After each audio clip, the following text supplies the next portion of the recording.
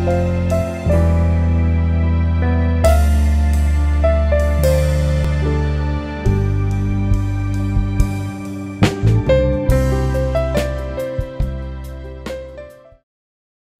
everyone and welcome to the Navin Times Talk from the Heart.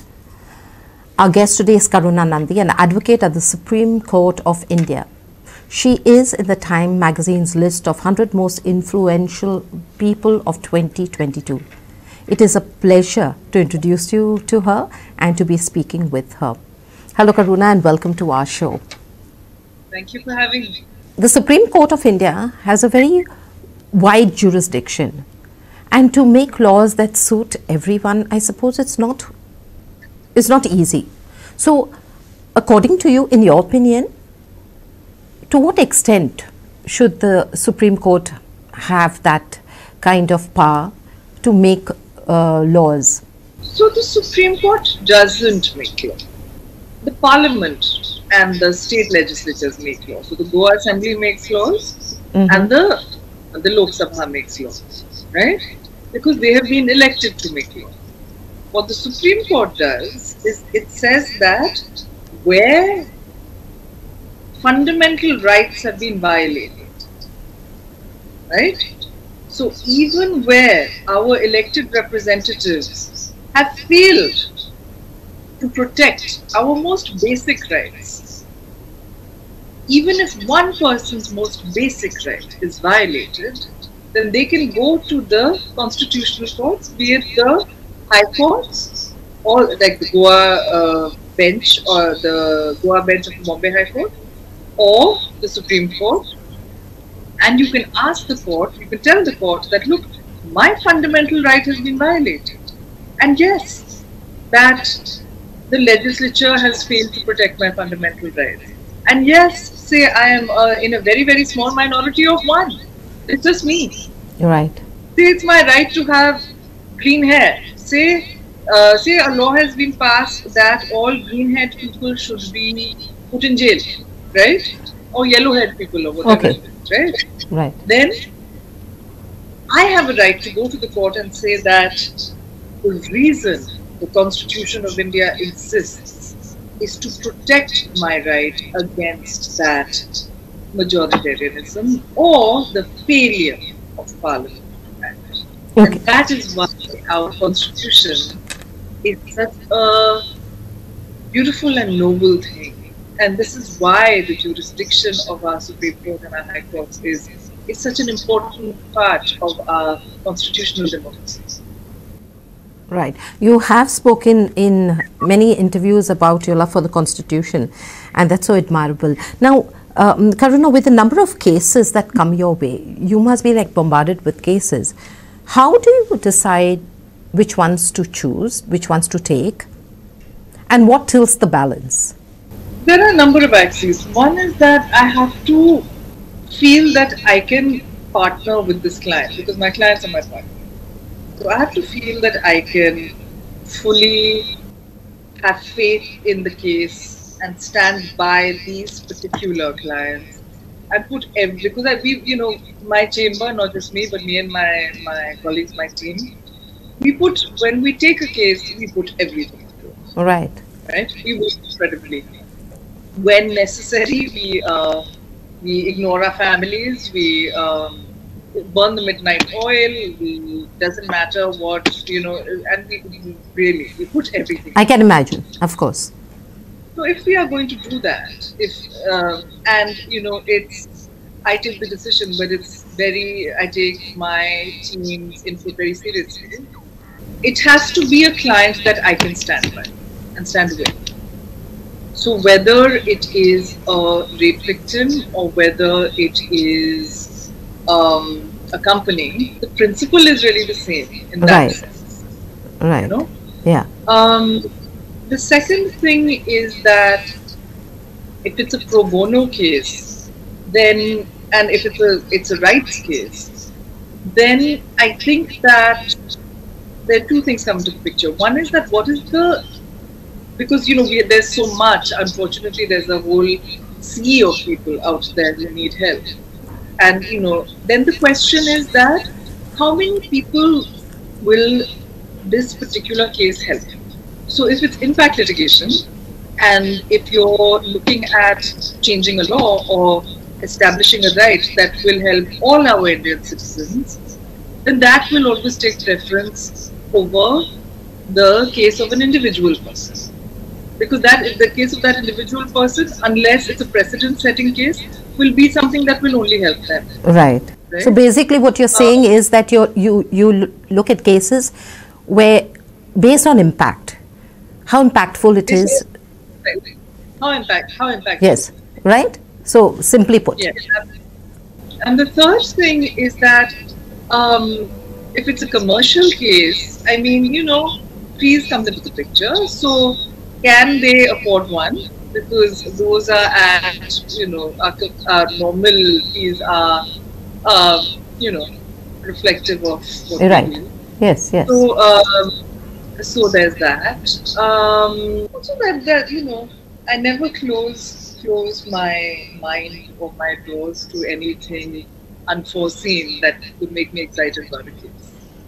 I love my work and I love the law, and yeah, things might come up that don't fit into the box. Yeah, it shows that you love the law. Now, you have been called a feminist superhero.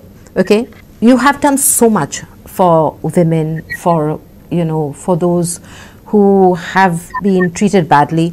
What do you think are some of the reforms that still need to be made, especially for women? You know, some that will benefit women. Now, in our country, most of the women are poor, they are illiterate, they don't know, you know, what their rights are.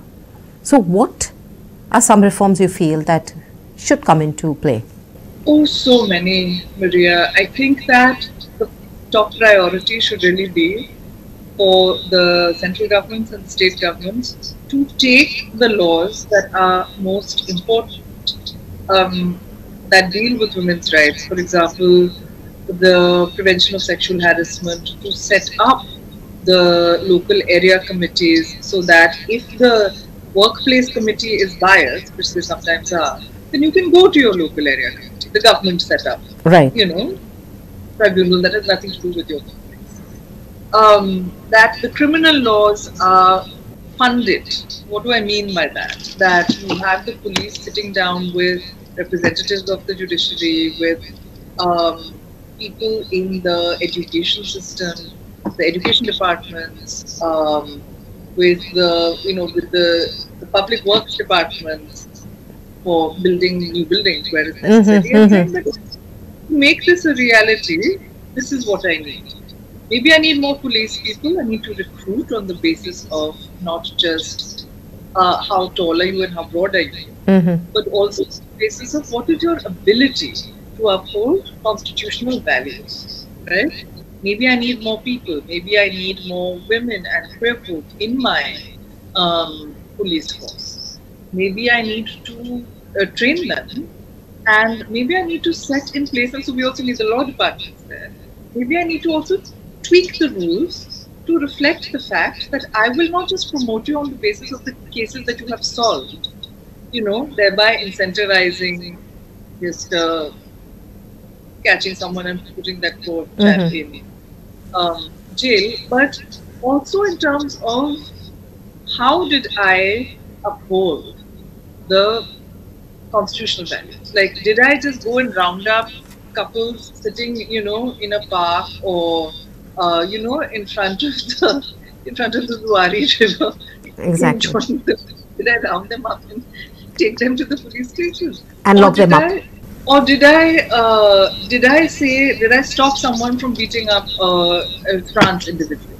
So I think there are many things to do. I think governments need to set up shelters, because if a woman needs to leave her home and set up a new life, right? Our patriarchal society, sometimes the parents will support, and I think Goa is a little better than other places in India in this regard. Yes, true. But sometimes the parents will support and sometimes they won't, you know. And if the woman hasn't been working, then it's a difficult situation. Where she going to live? She has children, that's even harder.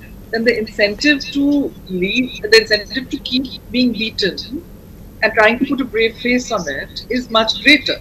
right? Correct. So therefore, I think for government-supported shelters that are nice places, that are pleasant enough places where you can stay until you get on your feet, you know, and get some training and not that same embroidery, tailoring. I mean, you know, whatever embroidery, tailoring has its role, but Correct. everyone doesn't want to do embroidery and tailoring, and frankly, there's that much space in the market. Right. And the Nari Nishans are definitely not good. Okay.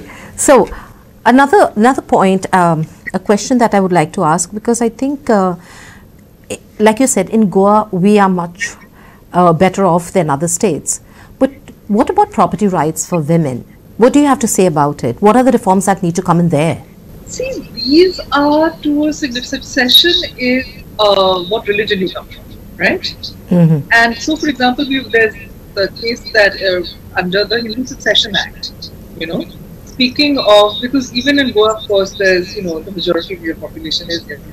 And the Hindu Succession Act, there's an illusion that the amendment of 2005, which said that girls will inherit equally from boys, equally as boys, removed the patriarchy from that act, and it didn't. Because the thing is that if a woman dies, then where does her property go? So her property, at the first instance, if it doesn't go to her children, etc., will actually go to her husband's family. Now, what if it's self-acquired property, right? Right. What if the property came from? Do you know what I mean? Like, it's just, Right. it doesn't make sense.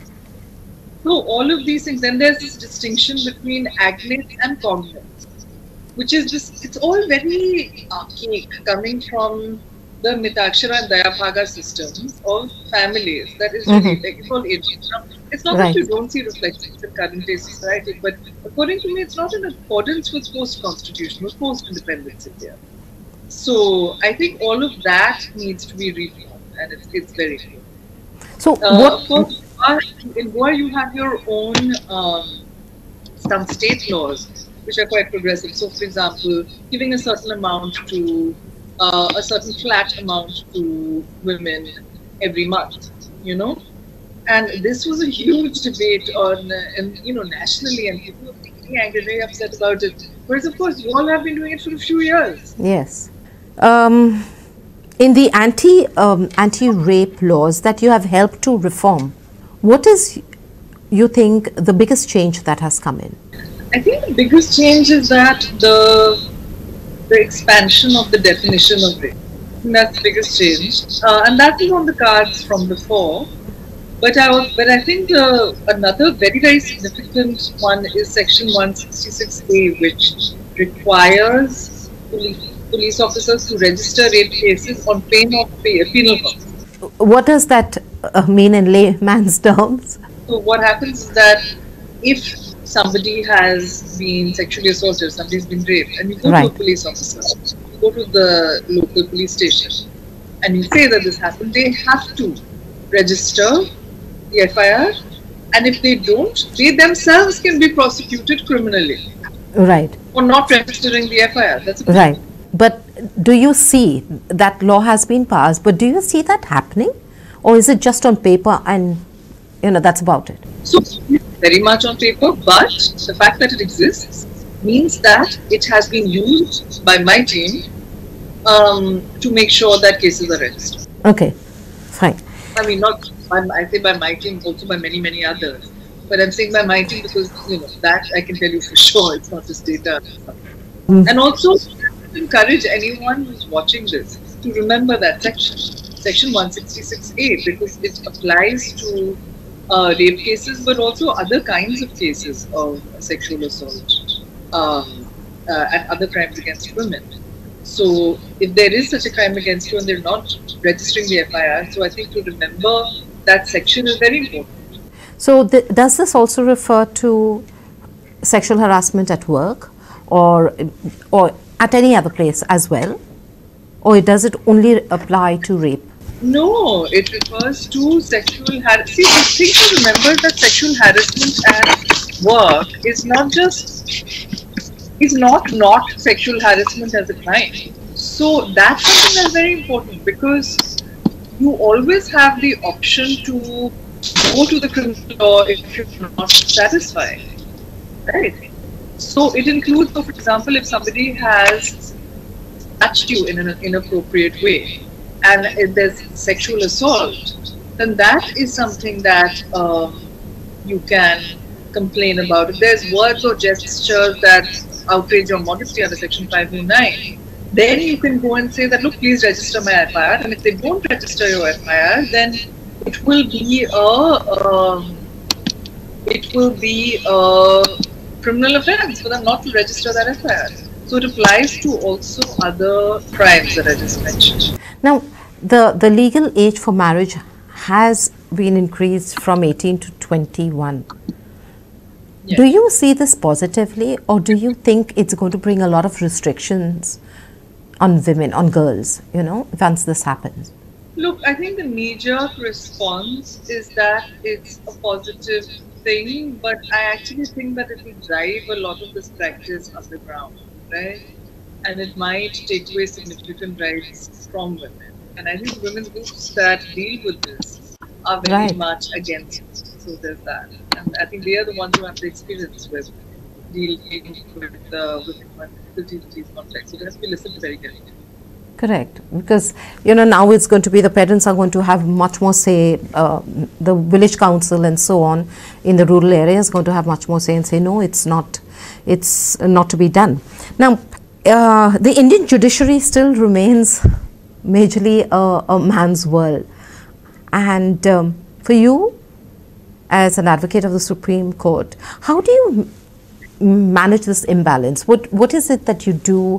What is it this attitude that you go with that helps you? It's less so now. I'm so pleased to say, because oh, nice. I think yes, and because I think there are important members of the court system that are really pushing to make the judiciary more representative of the reflection of the demographics of society. But at the same time, it's true that it's not a fast process. Right. And I think that for me personally, these things keep changing. So, I mean, your questions are very insightful and require reflection. Okay. Because of course it also keeps changing. Right. I think in any case, one must connect to one's bench and then work through logic, through fact, and through the interaction. That is a back and forth to attempt to bring the bench towards one's own case. Right? That's the attempt. Now, there is additional work required if the bench is very different from you. If the bench is a different gender, from a different region, from a different worldview, right? A different type of legal education, a different set of heuristics, different way of thinking, right? Correct. So all of that actually plays in. And that, of course, is the challenge. Now, and so I think that looking at all of that and attempting to, and that is something that in our preparation we actually address. I look at these things and I consider these things because I think these things are relevant. And that plays into how one communicates. And I think what people forget in the law is that it's also, the job is of persuasion. Correct. Right? Now, how you persuade is a matter of precedent, how much law you've got and what your facts are. Like, these are the things that are fixed, right? Right. What you bring to the table is how you understand, I mean, of course, how you gather together everything, that's very important, but also that's the basic that is required. But everyone can't do it as well as the next person, right? But how you present it to the court and how you connect with your decision maker and how you're able to think out of the box when necessary to bring those right answers from the rich body of law that's already been established, right? It's a challenge. And it's hard work. Exciting challenge. Yes, it is hard work. I'm sure. Now, you have worked with the United Nations, you have worked in America and other countries, of course. How is it different from working here? What is it that we have that is so advantageous compared to, of course, each country must be having something that's really positive about, their system. But what is it in India that we have and which is something that is unique to us? I think that our constitutional courts have quite wide jurisdiction, All right. So that's something that can be quite exciting when you're doing constitutional cases, right? I like that at a particular level here, like if you look at Fali Nariman, if you look at Hari Salve, who actually now chosen to spend a lot of time in other jurisdictions. If you look at sort of the top litigators, they don't specialize really, and I think that for me is a huge pro, because I don't believe in specialization. And I've done tax litigation and criminal litigation and telecom litigation and of course constitutional litigation. Then of course you develop much deeper expertise in particular, true. And you might need the kind of, at the initial stages, right, from briefing counsel, the kind of, say, deep expertise in, when we were doing the Paytm case. We brought on board somebody, Ruchira Goyal, who has deep expertise in telecom, right? Okay. To brief me and to bring me up to speed on particular issues, and to make sure that nothing is missed. And then you take that, and then you and I love not specializing. I love not having to specialize. But which area do you find most challenging? I mean, I wouldn't say that it's all law. So I wouldn't say that any area is particularly difficult. I would say that there are there are cases in some areas that you can do badly and get away with it. Like ironically, in rights litigation, right? Like you could put 5 newspaper articles together and say that this terrible thing has happened, my lord, that it violates articles 19, 14 and 21. Right. And that is your case. And that is doing a case badly, in my view. But then you can also do it extremely well, because then you can take the specific facts and say that actually here is a constitutional bench judgment that occupies the field. And so what's happening right now in this place needs to be addressed immediately, and I need an interim order to protect my client's rights now. Right? And so you see the difference between the two approaches. But the difference between a tax case done badly and a tax case done well is much more blatant, There's more startup work to do in a tax case, right? And this is why some people specialize, because then they don't have to do the startup work, right? Okay. So basically what you're saying is, because you take this, variety of cases, all across the board, there is of course a lot of research that goes in, there is a lot of study that goes in, but there's also a lot of learning, and that's what you find very interesting. Exactly.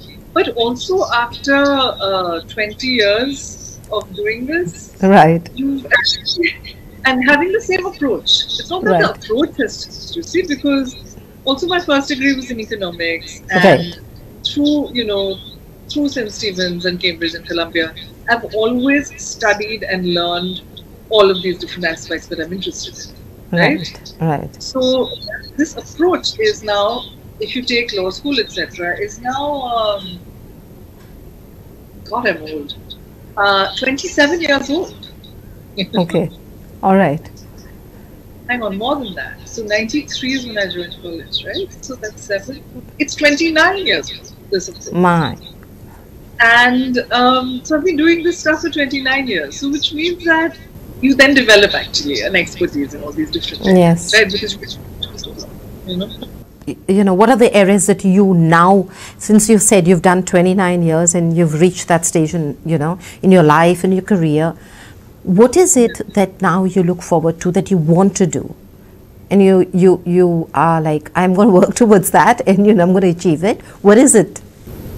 I think I would like to fulfill the promise of my work so far and of the Constitution of India, not just with regard to fundamental rights, that is possibly the most important, but also with regard to access to justice and quick decision making, and you know, trying to get quick orders for clients.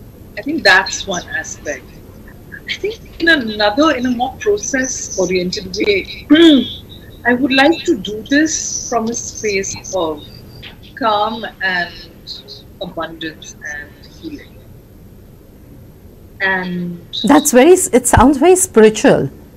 yeah, The healing and the calm. I mean, calm is fine, but that healing and, you know, that sounds very spiritual. you could say, for example, in the marital rape case, you could say that all men are rapists, or no, you know, that these people are rapists, and it's a women against men fight, and put it in a, you know, sort of approach it in a particular way. I think that is definitely not our approach, you know. Our approach is that, look, this is about people against patriarchy. Right? Patriarchy very much affects men as well as women.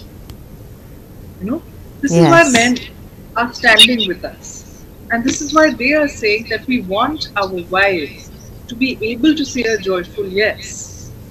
Because if they can't say a no, how can they say a joyful and equal yes? So I think even in these smaller ways, the approach that one takes reflects in one's work.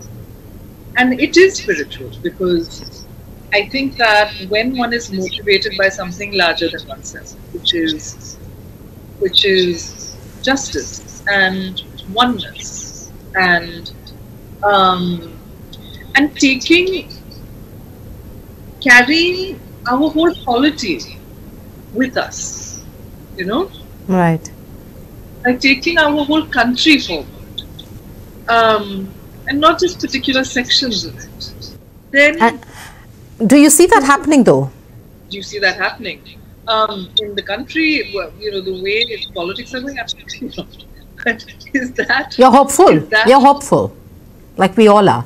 You can't not be hopeful. If you're not hopeful, you're dead. And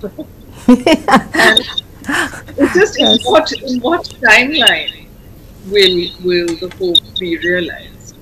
You know, because as Martin Luther King said, the arc of the moral universe bends towards justice, right? And it's our work to keep that faith and to help bend it towards justice. So I think you and your team are doing a wonderful job, and I'm sure we are all with you. From all of us here at the studio and from the Navin Times, may that arc bend more with your help towards justice for everyone. Thank you, Karuna, for joining us. It was wonderful speaking with you. And to all our viewers, thank you for your time, for your patience, and for your attention. Until next time, bye from all of us here. Thank you again.